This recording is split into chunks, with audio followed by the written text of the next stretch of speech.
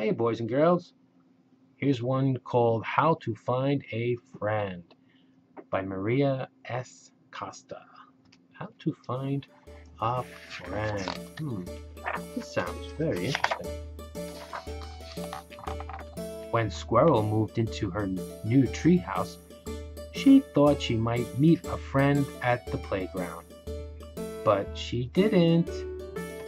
Psst, I'll help Squirrel find a friend.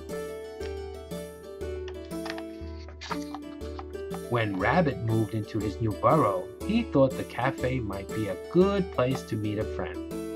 But it wasn't. Hey, I'll help Rabbit find a friend. Who is that? What if I'm the only animal in the wood? Wondered Squirrel. But you're not. What if I'm all alone in the whole wide wood? Pondered Rabbit. As if.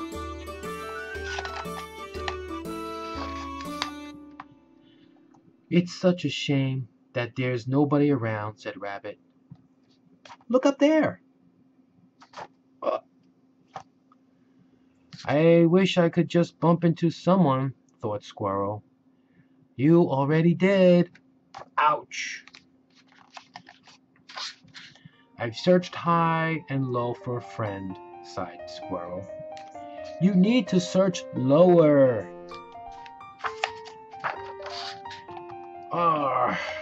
Really? I don't know where else to look, said Rabbit. Try behind you. Maybe I'm never going to find a friend, sighed Rabbit. Never say never. Shall I resign myself to a lonesome life? Asked Squirrel. Lonesome? Huh? At least I have my books for company, said Squirrel. How about a rabbit for company? If I keep myself busy, perhaps I won't feel so lonely, said Rabbit. If you keep going in this direction, you definitely won't feel so lonely.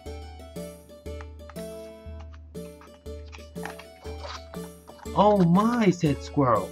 What a surprise, said Rabbit. Whoa, they bumped into each other. How come I never saw you before? Asked Squirrel. That's just what I was going to say, replied Rabbit. If only they'd listen to us. Perhaps they don't speak bug.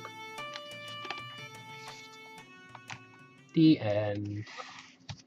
That was fun. See you later.